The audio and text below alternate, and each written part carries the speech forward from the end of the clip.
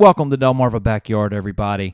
If you're new to the channel's all about barbecue, home brewing, and backyard projects. Basically, if you have a backyard of some kind, the channel's got something for you.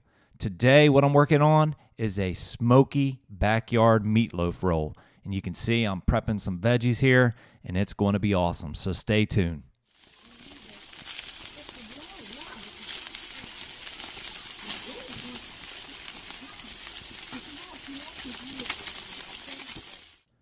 You're going to love this backyard smoky meatloaf. I'm telling you, there's nothing like it. It's absolutely phenomenal, and it's not hard to do. We're going to cook it on the Rectech RT680. But first, we got a little prep to do. Not too much, just a little. Got an onion, pepper, a little bacon, garlic. I'm going to go ahead and get all this sliced up and get it all ready.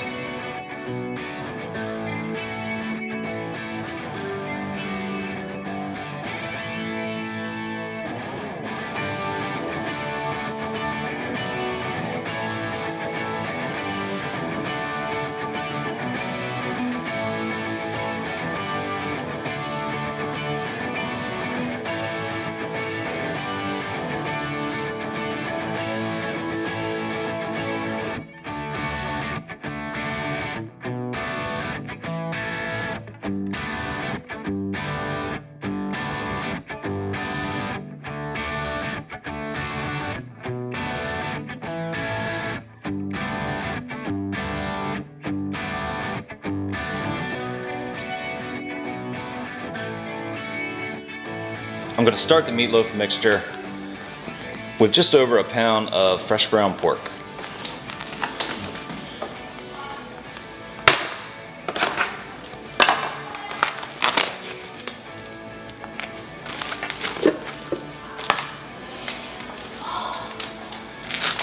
And then 2 pounds of fresh ground beef, 80-20. I'm just using plain breadcrumbs. I think that'd be the best for a meatloaf style. You could use Italian if you wanted to. 2 cups. Recipe will be in the description below. 1/4 cup of milk. 3 eggs.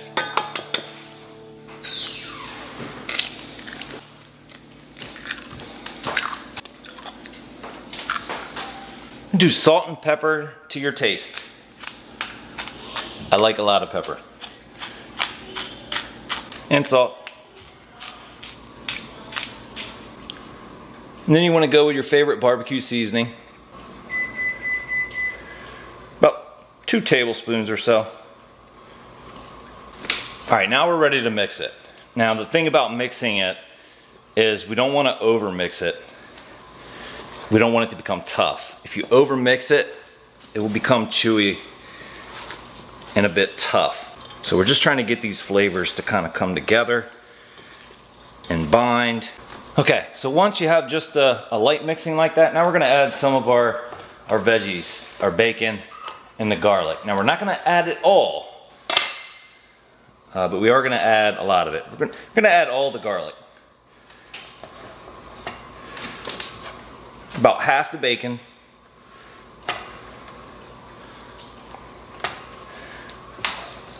About 3/4 of the onion. And about half the pepper.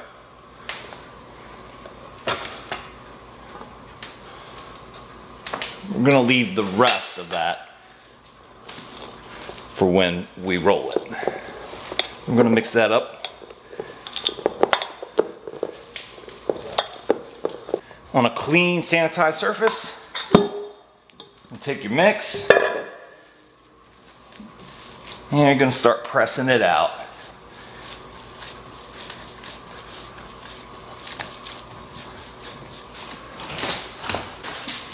All right, so that's what we have. It's, I don't know, something 18 inches by about 12 inches or so. Now we're gonna put some barbecue sauce on it.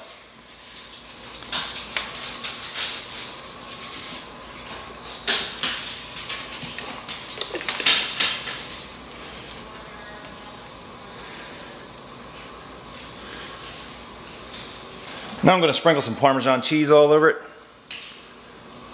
And I'm gonna be pretty heavy with it. We're gonna sprinkle the rest of the bacon, onion, and pepper in there.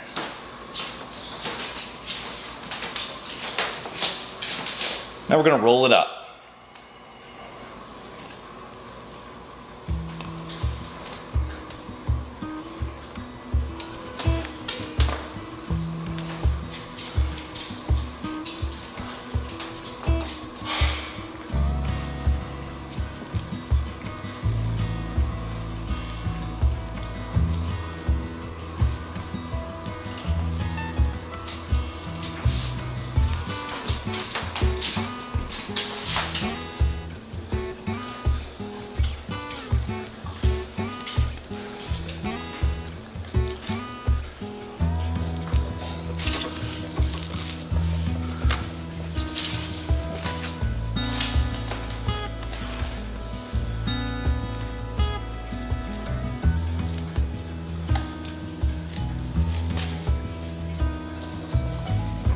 We're gonna cook the meatloaf on the Rectac pellet grill. We're gonna cook it at 275 degrees, which I already have pre-fired it up to. If you were 250 degrees or below, you could use the extreme smoke feature. I am using the extreme smoker tube today. As you can see, I got it already started. So that'll give us a little extra smoke content, and that's what we're looking for.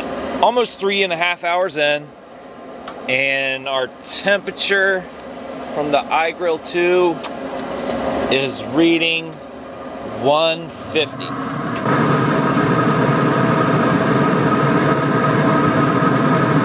Time for sauce layer number 1.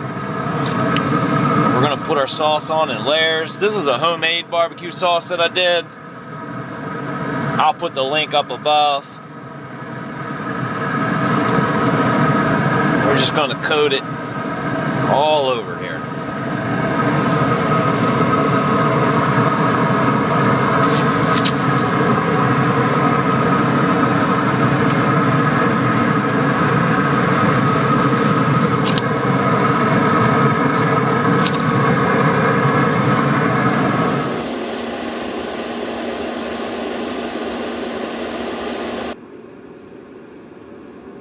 So we're about 3 degrees away.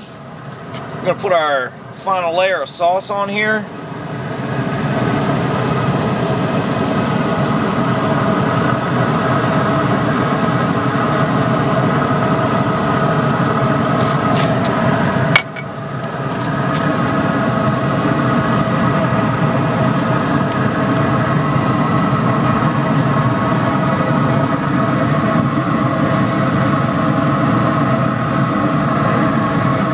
There's our meatloaf, 5 hours on the smoker, and it is just beautiful. It smells wonderful. I hadn't done one like this before, but so far, minus the rolling part of it, everything's went real smooth, and I can't wait to see how this thing looks inside.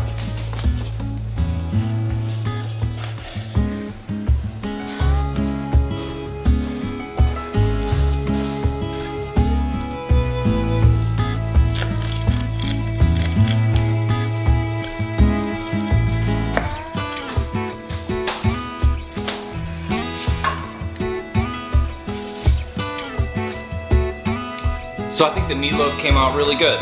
It's got a lot of barbecue flavor, and the smoky flavor around the outside. You can see the smoke ring. It's just full of barbecue flavor. Throw some mashed potatoes on the plate, some steakhouse string beans. Let's give this meatloaf a try.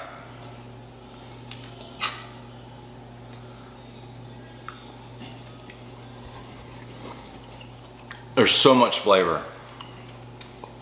The barbecue sauce, the smoky flavor from the pellet grill. You have the Parmesan cheese, which is nice because it doesn't overdo it. The onions and peppers are really good with the barbecue seasoning on them and the barbecue sauce. I think it all came together really, really well. You gotta give this smoky meatloaf a try, guys. I really appreciate you sticking around to watch the whole video. Check out these other videos over here. You may very well be interested in those also. The inspiration behind the videos is your feedback. And the best way to give me your feedback is to hit the like button down below. Most importantly, hit the subscribe button down below. And you can also leave comments. I can't wait to see you next time.